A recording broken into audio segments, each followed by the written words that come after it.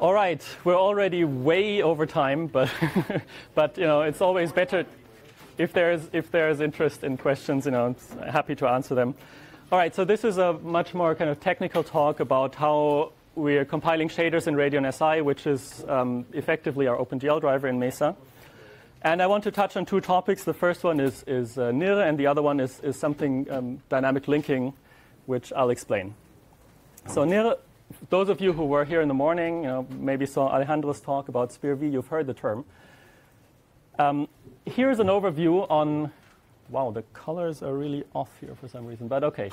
Here's an overview of how shaders are compiled in our various open source drivers. And I think it's worth trying to follow that diagram properly.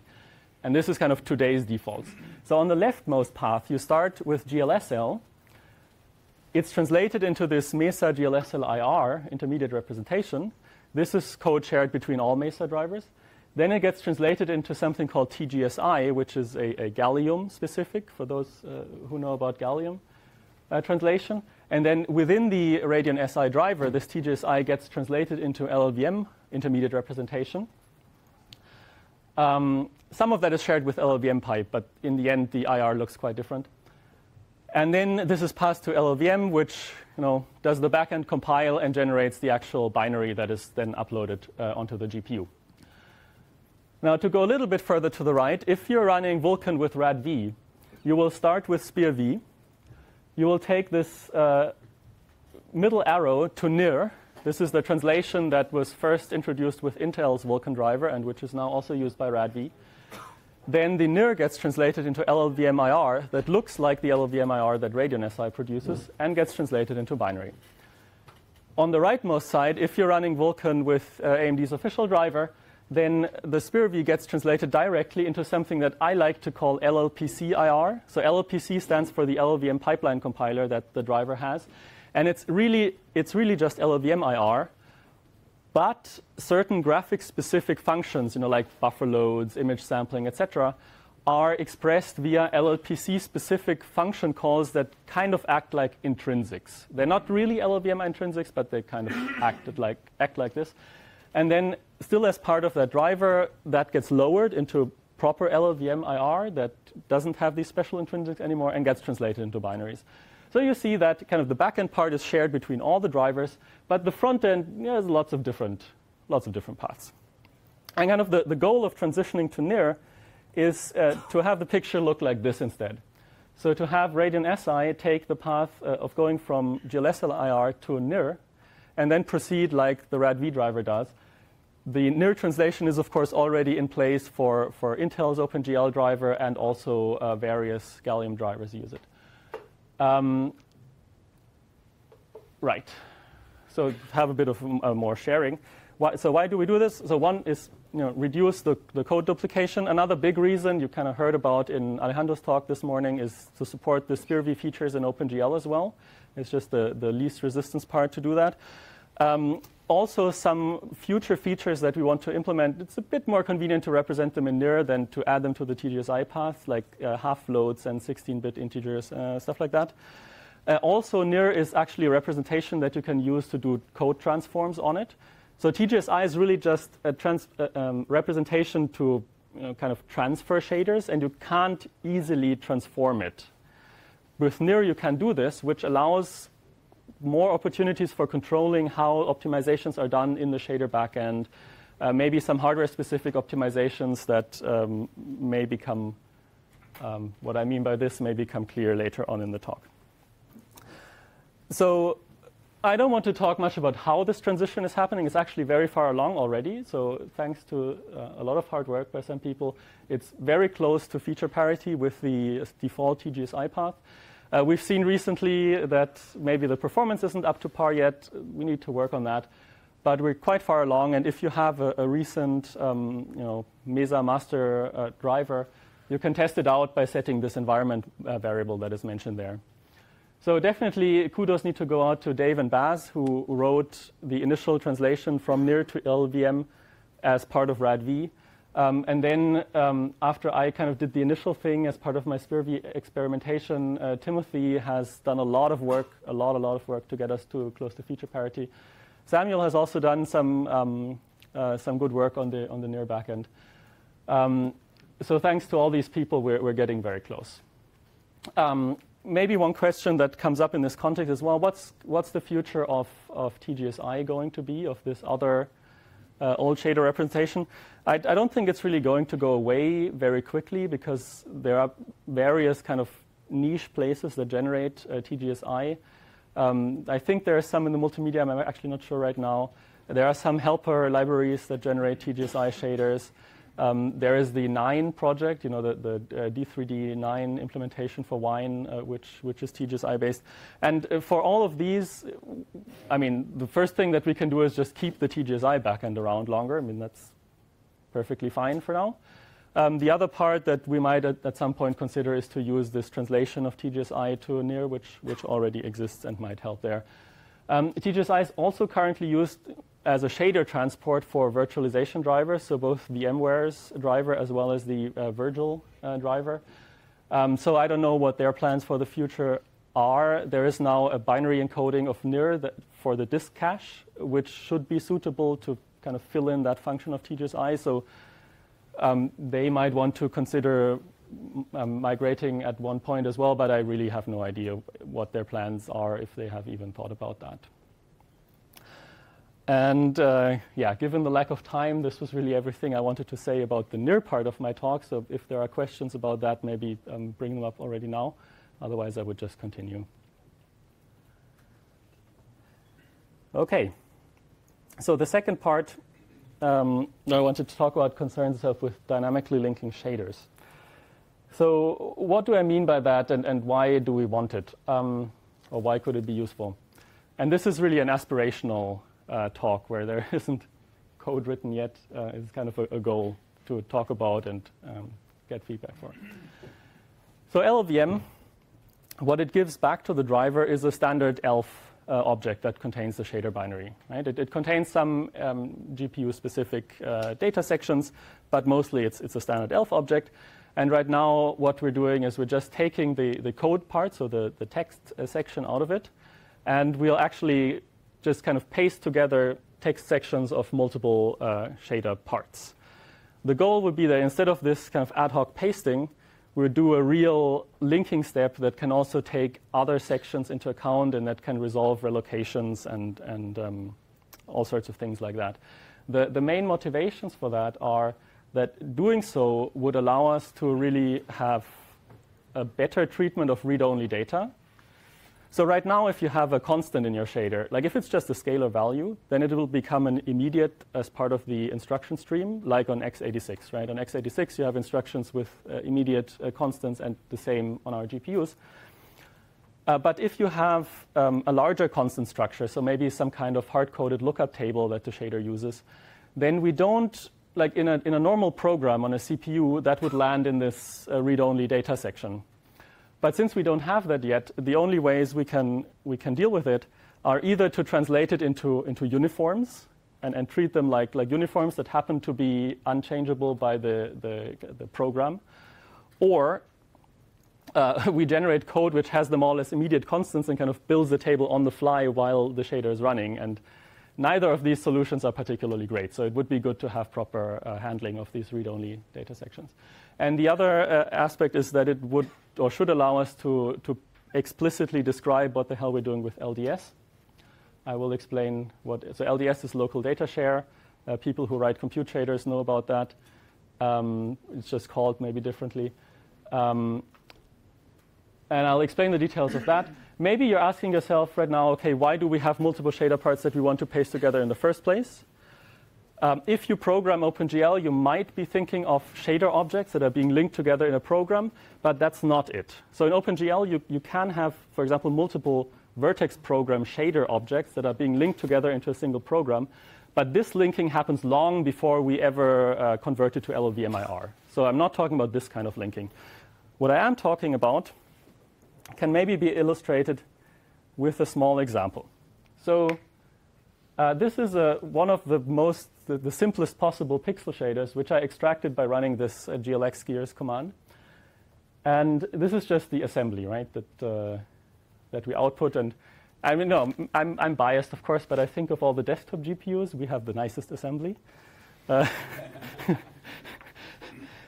make sense of it, I should maybe tell you a couple of things. So first of all, our ISA is honest about the fact that multiple threads are being run simultaneously within the same what we call wave.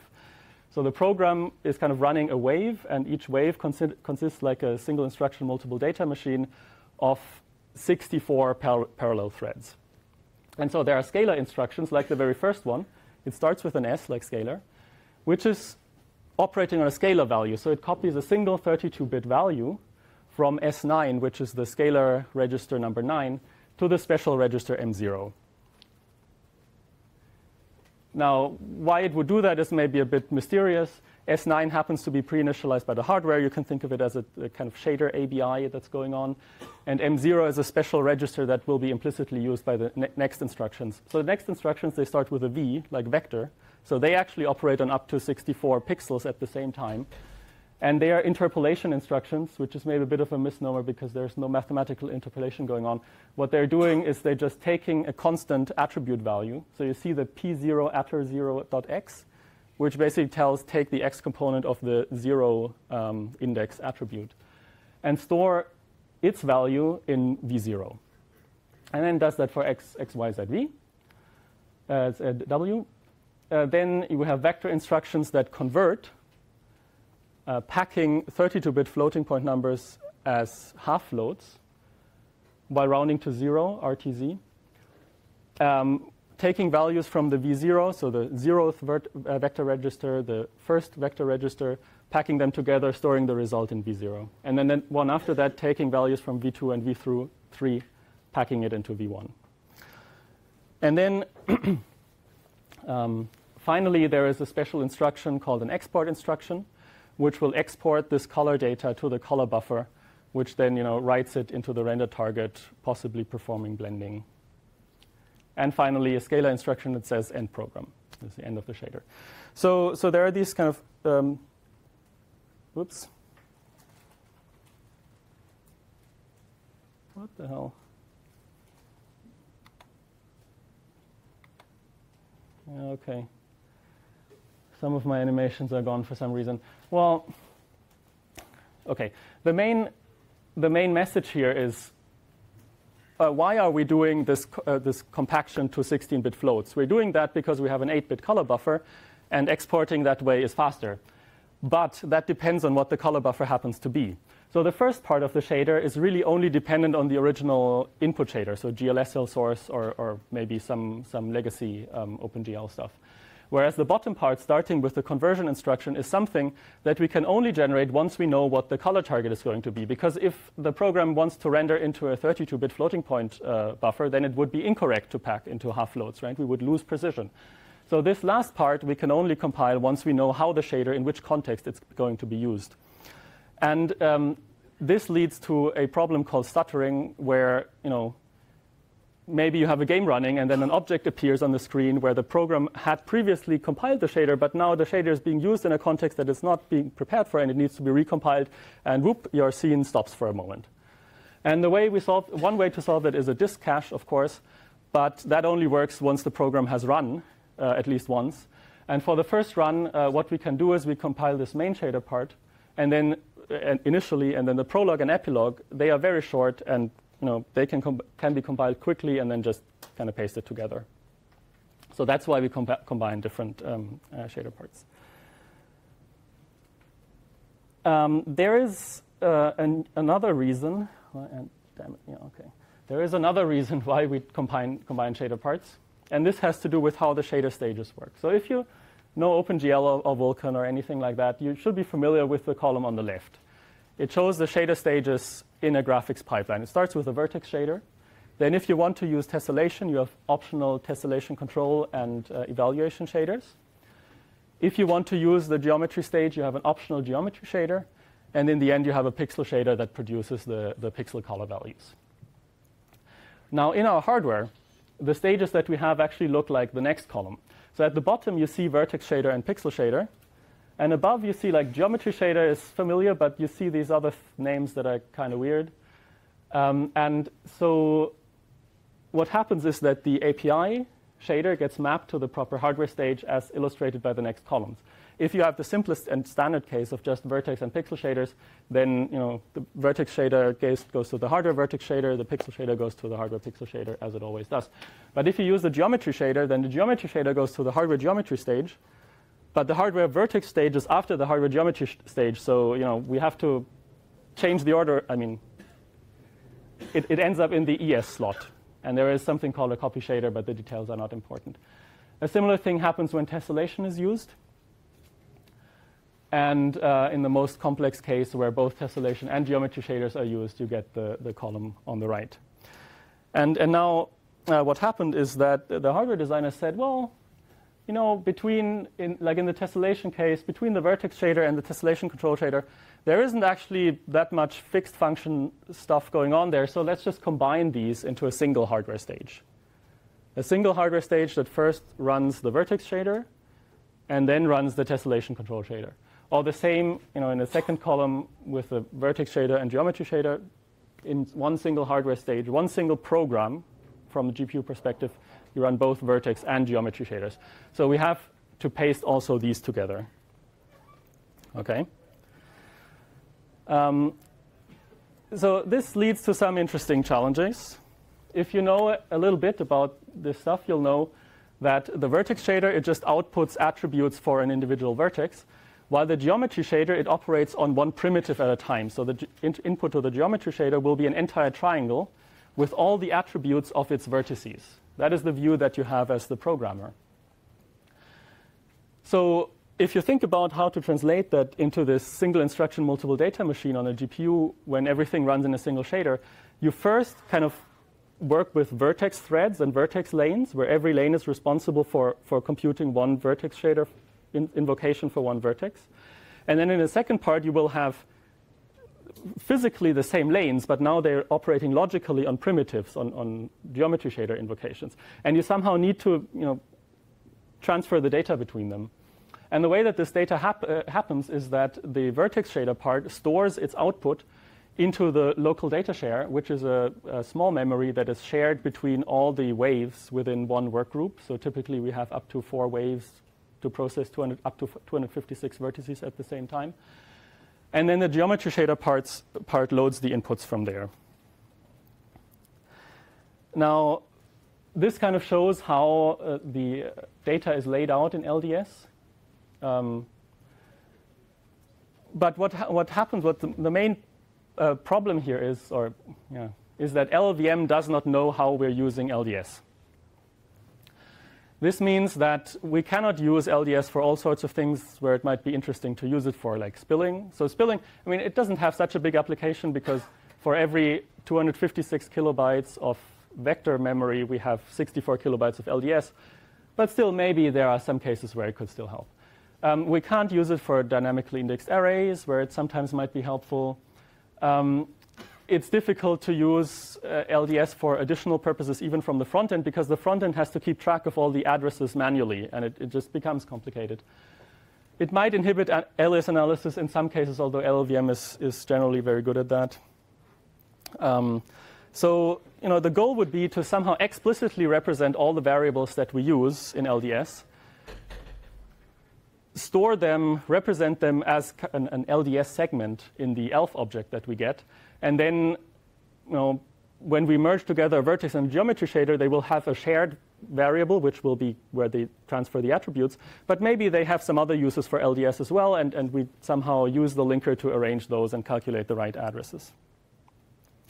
It's not entirely simple because if you look back, this thing here is kind of a two-dimensional array. So one index is the vertex number, and the other index is the attribute number and component.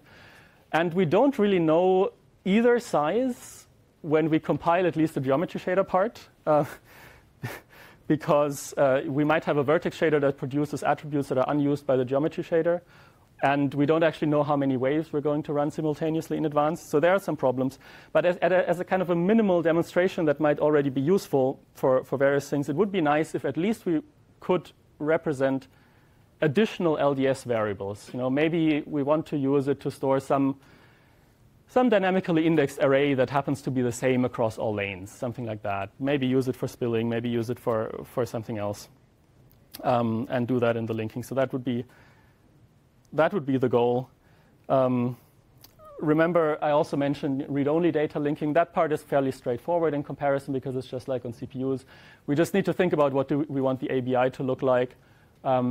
64-bit pointers maybe we want to restrict ourselves to 32-bit address spaces for a bit of efficiency. There are some good choices to be made there.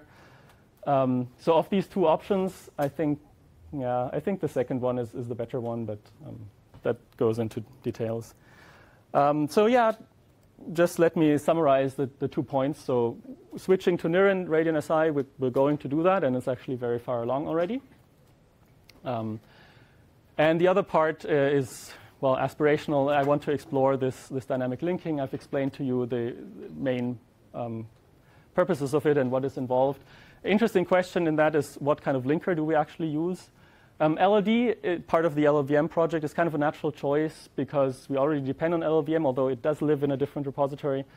It can be embedded as a library. It's designed like that. On the other hand, it's like a complete ahead-of-time linker, and we only really need a dynamic linker. Well, this still needs to be explored, and we'll see. OK, with that, thank you for your attention.